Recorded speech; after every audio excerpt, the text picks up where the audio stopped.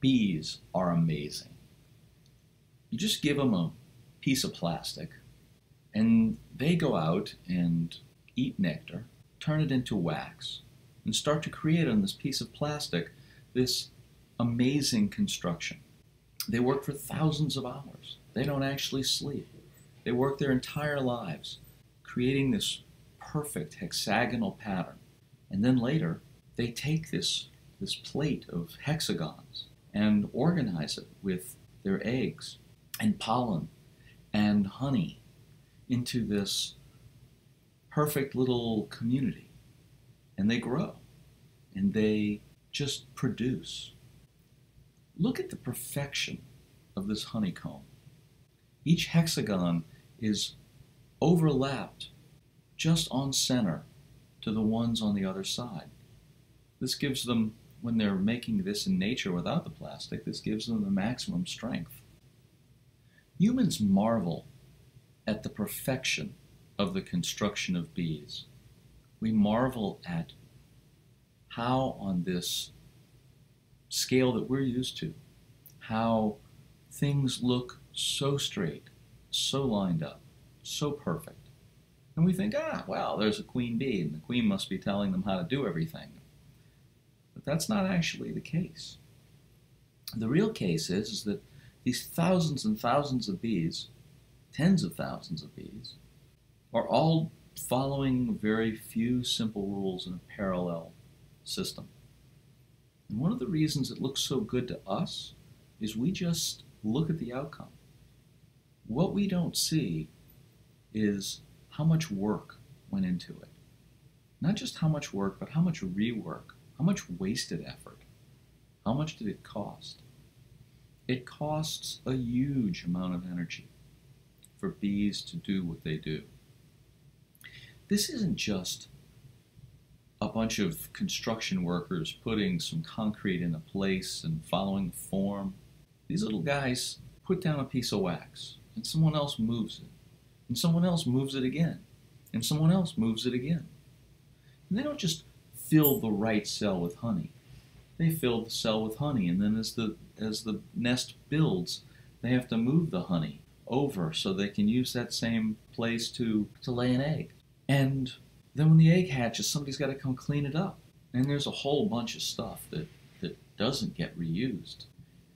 There's an awful lot of waste in the parallel process of beekeeping. And while we as humans can appreciate all the wonderful things that we can take from bees, one of the things we probably shouldn't learn how to do from bees is treat addiction. Because a parallel process of doing the same thing and doing it over and over and over again until it's right just isn't working.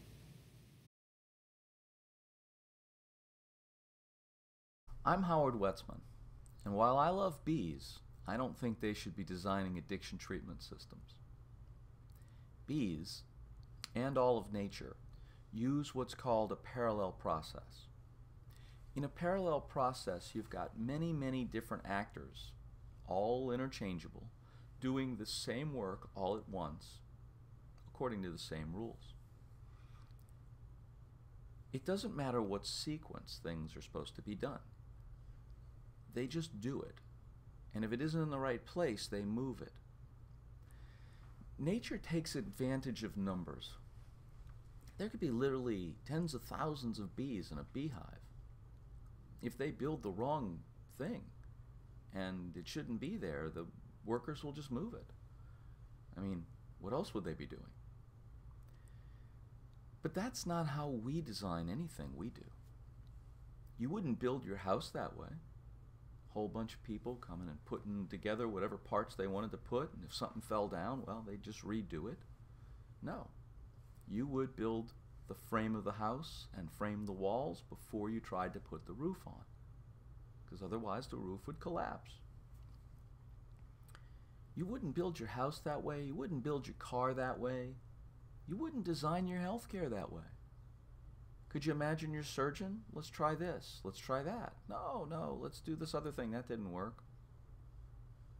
You would want the surgeon to think ahead of time.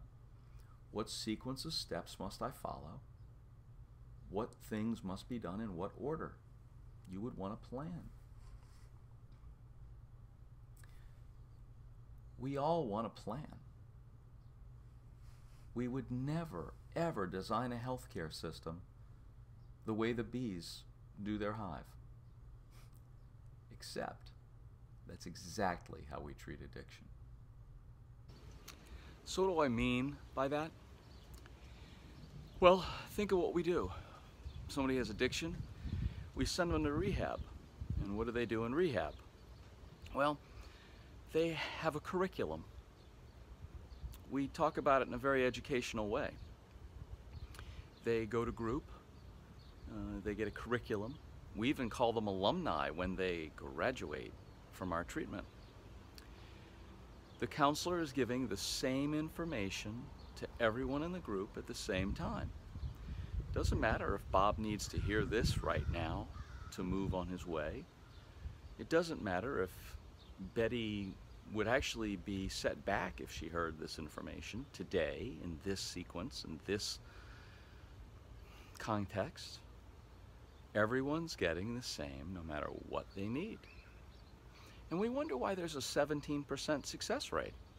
And we just recycle everybody who, quote, wasn't ready, unquote, back through the whole thing all over again.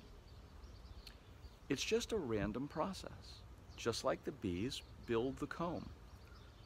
We do something, it doesn't work, it might even have hurt. We just do it again, and we do it again, and we do it again until we get it right. That's not healthcare. So what's the alternative? Well, that was really the best we could do back in the 1940s. No one really knew the neurobiology of addiction. Nobody knew how to categorize why a person had addiction. No one understood what the social consequences that lead to addiction do to the brain. No one knew why someone should get different treatment at a different time, but we do today. So we know enough about the neurobiology of addiction to get a patient ready specifically for moving on. We know enough about how cognitions change. We know the ideas that need to happen in order to go from active addiction to full voluntary recovery. And we know the barriers to those ideas. So we don't have to throw mud against the wall and see how much of it sticks anymore. We can know specifically what each patient needs to hear today and give them that so they can move to the next stage. Now, if we do that, treatment becomes a lot faster, a lot less expensive, a lot more efficient, a lot better. Readmission rates go down. Patient satisfaction goes up. Costs go down. Length of stay goes down. It's just a social good all the way around. And why don't we do it? Well, because nobody believes we can. But having done it, I can tell you that we can. It isn't stupid business even.